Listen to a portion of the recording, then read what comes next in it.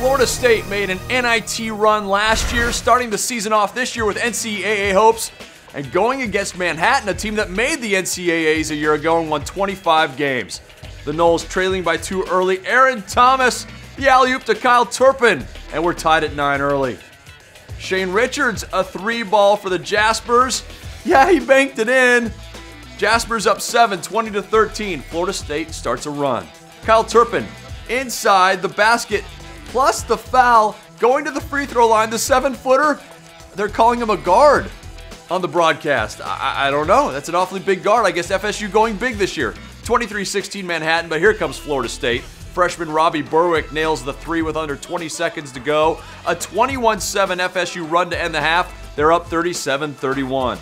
Second half, more from the Noles. Up a dozen. It's Thomas. Skying. A team-high 14 points. That must-see moment. 6 players in double digits for the Noles. 81-66 the final.